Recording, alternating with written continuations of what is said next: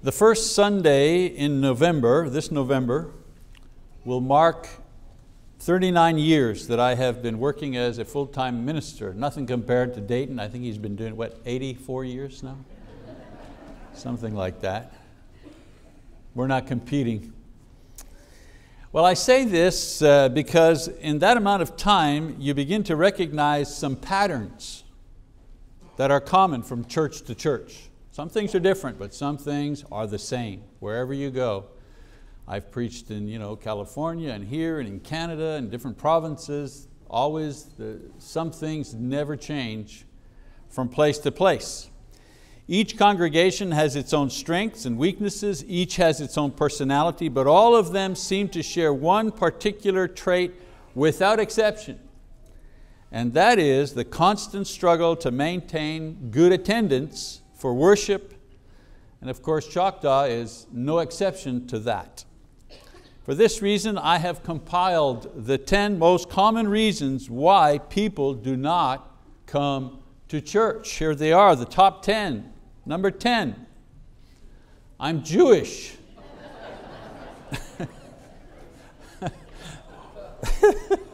I can stop here and be ahead of the game, right? Obviously, the main reason why people don't attend worship is that they're not Christians. Seriously, 68% of the world population never heard of Christ. That's pretty sobering, isn't it? The number of believers that we have today is the same as we had in 1830, but the world population has tripled. This is why the Great Commission is still in force today. I mean no disrespect to doctors, lawyers, accountants, teachers, plumbers, carpenters, oil workers, truck drivers. I mean no disrespect. But the world can do without one more lawyer, but it needs every single preacher that it can get. Amen. Reason number 9, I'm sick. I'm not coming to church because I'm sick. Each week a number will be sick, and this is normal. This is part of our ministry, to pray for and to visit and to help the sick. James 5:19, didn't Johnny, one of our elders, pray for people who were sick? Many of whom were members of this congregation, and they're not here. We try to minister to them, our elders do, and we stream our services so they can at least participate from home. But it happens all the time. People are sick. 10% of the congregation is not here because they're sick for some reason or other. Top 10 reasons, number 8, I'm changing. I'm in transition. Life is a continual process of change. Moving, going to college, getting married, having babies, new jobs, more babies, retirement. With these changes come interruptions in our routines and habits. One habit that suffers during a period of change is usually church attendance. It goes something like this. Well, I'll start searching for a new congregation next week, or well, wait a minute, after the house closes, or when things settle down, that'll be a better time to go look for a new church, and we keep putting it off and putting it off and putting it off. Coming to worship and Bible study often gets packed away with other things that we promise ourselves to sort out once we get settled. But many times this habit, this feature of our old life never gets unpacked, and it remains stored away with the family albums and the old tennis rackets. I'm not coming to church because I'm working. I'm working. This is particular to Oklahoma, where most people have 2 jobs. Everybody's got 2 jobs. Everybody's got their main job and they got their side job. Everybody's got a sideline going. Folks here work long hours. There was a time in this when industry and government recognized that this was basically a Christian nation, and working on Sundays or irregular shifts was less prevalent, but now it's the norm. Now your boss doesn't care that you go to church on Sunday. He normally won't make exceptions for you if you have to work on Sunday and miss church. Today we live in a multiracial, multi-religious, heavily indebted society where people accommodate schedules and not the other way around. The Bible says that to provide for our families should be a priority. I'll read the scripture, 1 Timothy 5:8, but if anyone does not provide for his own, and especially for those of his household, he has denied the faith and is worse than an unbeliever. So it's important as Christians that we provide for our families. It's simply unfortunate that our fast-paced and extremely materialistic society requires that we sacrifice our spiritual lives in order to meet the demands of our lifestyles. That's just the way it is. I'm not coming to church because I'm new. I'm new. You know, one of the most embarrassing moments for the minister is announcing the good news that we have a new brother or sister in Christ recently baptized, and we ask them to stand, and then there's this awkward moment, you know, while people are craning their necks to get a look at this new Christian, but they're not at worship service. We forgot to teach them about that thing, you know, oh yeah, and by the way, we're expecting you to be at worship on Sunday and Wednesday. The scene repeats itself, you know, at the Wednesday service as well. Young Christians may know about the gospel and the way and the reasons why they came to Christ. This is important, but young Christians also need to be trained in Christian living and be taught about the rewards of regular attendance with the saints for study and fellowship and worship. That's part of the teaching. Paul tells us that the only way to strengthen faith is by continually hearing God's word, Romans 10 verse 17. He says in 2 Timothy 3:16 that the study and sharing of God's word is what trains an individual in Christian wisdom and service. Yet we just don't hear the word at work. You know, if we're at the shop or at the office or on the floor or wherever, they don't stop, they don't take a break and say, okay, everybody stop working, we're going to have a moment of reflection. The Bible verse for today is, they don't do that at work. You don't hear the word being preached at work. You come here for that. In most cases, this valuable experience is only gained through regular attendance at church services. Coming to services each Sunday, making time for Bible study each Wednesday is an acquired habit developed by the encouragement and example of other Christians. Hopefully it's our parents that teach us this. Being faithful in attendance isn't hardwired in at baptism. It comes with patient repetition under all kinds of circumstances. I was baptized and it was a sunny day. Whoops, Sunday comes around, it's raining. And it's raining hard. Should I not go to church? Is that an excuse? Should try living in Montreal. We didn't cancel church when there was 10 inches of snow that fell on Saturday night. You made it in somehow. I'm not coming to church because I'm busy. I'm just a busy person. You know, there's a difference between I'm working and I'm busy. One is based on need and the other is based on want. The busy person is not a bad person. They're just busy. In Mark 4:18 and 19, Jesus describes this person in His parable of the sower and the seed. We read, He says, and others are the ones on whom seed was sown among the thorns. These are the ones who have heard the word, but the worries of the world and the deceitfulness of riches and the desires for other things enter in and choke the word, and it becomes unfruitful. Who's He talking about? He's talking about the busy guy. Do you recognize this person? Very busy, concerned with problems that are strictly rooted in this world. We're not saying they're illegitimate problems. We're just saying busy, concerned with the problems in this world. Very busy getting ahead in this world. Very busy securing and defending his place in this world. This person is not evil, but this person has a priority problem. He or she allows what's urgent, what's here and now, to take precedent over what is truly important, perhaps unseen, but nevertheless important. Busy people have forgotten or don't realize or don't believe the most basic principle of Christian living. If we put kingdom matters, like faithful attendance, for example, if we put things like this first, God will find a way to provide for us all the things we are so busy trying to provide for ourselves, and in doing so, putting our souls at risk.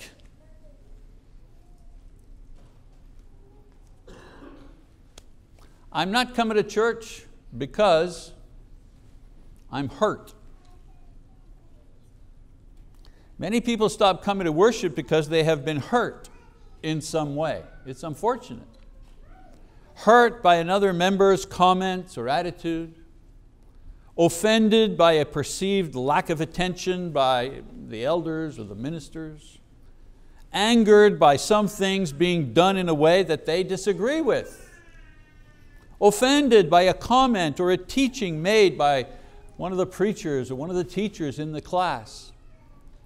Now most times elders or preachers are unaware that the person is offended, and I know that ministers don't sit around trying to figure out ways to offend and run off the members. We have the ministers meet, on the agenda is, wow, how are we going to get sister so-and-so to get mad at us? So she will leave, or she'll write us a nasty note. What can we do to really get on her nerves? But it happens. People get their feelings hurt. You can't put 400 sinners together in one room and think that somebody's not going to get their feelings hurt. Now, even though the offense may only be perceived and unintended, people do get their feelings hurt in church. And when this happens, it's unfortunate for several reasons. First of all, leaving the church because you're offended will not justify you before God at judgment. Sorry. Jesus specifically warned His disciples that among other things, they would be subjected to persecution, false teachers, sufferings of all kinds, including physical, emotional, and spiritual attack. And then He says that the one who endures until the end will be saved. Mark 13, 9-23. Think now. Regardless of the offense, real or imagined, leaving the church is not the answer, nor is it something God excuses. He tells us, you might have to give up your life for your faith, but if you hang in to the end, you'll be saved. Another reason leaving church is unfortunate. It doesn't solve the problem. Leaving the church because someone or something offends us, leaving because we've suffered a tragedy or a setback of some kind, this is not going to help us recover. This is not going to make things better. Ignoring God or separating ourselves from our brothers and sisters will not make us healthier spiritually. It will only make us more vulnerable to sin. Jesus tells us what to do when somebody offends us in Matthew 18:15. It begins with, go to that person and tell them what is on your mind. Of all the things we could learn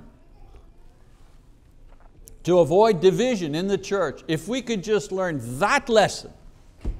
Somebody says something or does something to offend you, you go to that person.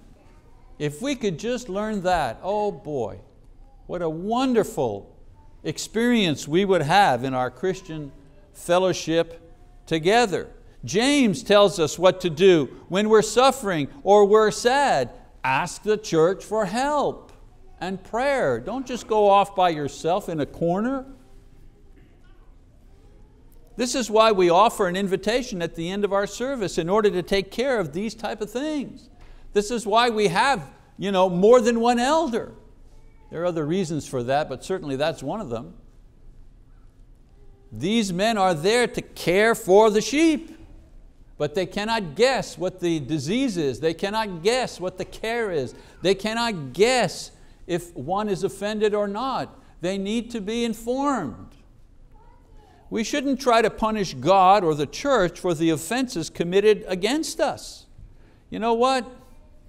Better that we turn the other cheek than we turn away from the one who died to save us and the body that He loves. Remember, Jesus loves the church. Another reason why I'm not coming to church, well, I'm just lazy. I'm sorry, we're getting to it now. In 39 years, I've only met one person who actually admitted that this was the cause of many of his problems and failure. I admired his honesty. He said to me, I'm just lazy, I can't fight it. So I slapped him. No, I didn't do that. I didn't. I wanted to, but I repented. Let's face it, going to church on a regular basis requires physical and mental effort. I mean, think about it. There's preparation and travel. Multiply it if you have young children or are bringing an elderly person who needs help, or you live a distance away. You need personal discipline to sit and to listen and to stay focused. There's the extra work involved if you are teaching or serving in some way. And then there's the spiritual effort that comes with the continual adjustments and changes pressed on you by God's word and His Spirit as He molds you into the image and the person of Christ. It's not easy. Now, the definition of a lazy person according to the dictionary is as follows: one who dislikes physical or mental effort.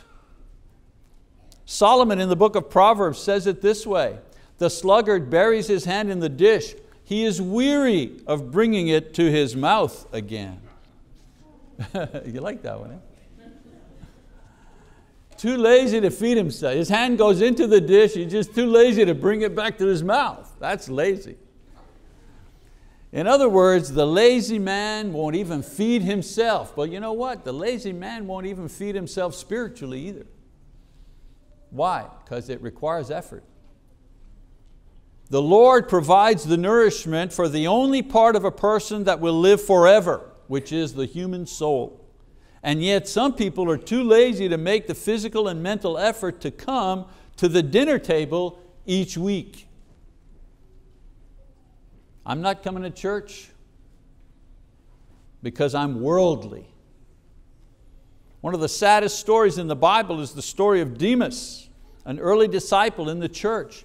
In Colossians 4 verse 14 and Philemon 24, Paul the Apostle counts Demas among his missionary team of helpers and faithful disciples in Christ. In Paul's last letter from Rome before he died, he mentions Demas again, but this time in different terms. He says, for Demas, having loved this present world, has deserted me and gone to Thessalonica. Crescens has gone to Galatia, Titus to Dalmatia. Some Christians don't attend regularly because they can't decide who they love more from week to week, Christ or the world. They love the smell of success more than they love the smell of sacrifice. They love the pleasures, the activities, the allurements of this world more than the promises of the next. Jesus spoke of the terrible pull of the world and its power to immobilize us spiritually when He said the following: this is the judgment, that the light has come into the world and men love the darkness rather than the light, for their deeds were evil. When we're involved in sin of some kind, a secret habit, a worldly lifestyle, and we have no desire or intention to let it go, we lose interest in going to the place and being with the people that might expose us and deal with our sin. Worldliness is such an insidious vice because it eats away at our spiritual life quietly and without pain until we're cold and dead in Christ, and we don't even realize it until it's too late. Some of us just keep making one concession to the world after another until we're no longer part of the kingdom. The world owns us lock, stock, and barrel. Satan's number one attack in this process is to diminish a Christian's exposure to God's word and God's people. And he finds any number of seemingly innocent excuses to make that happen.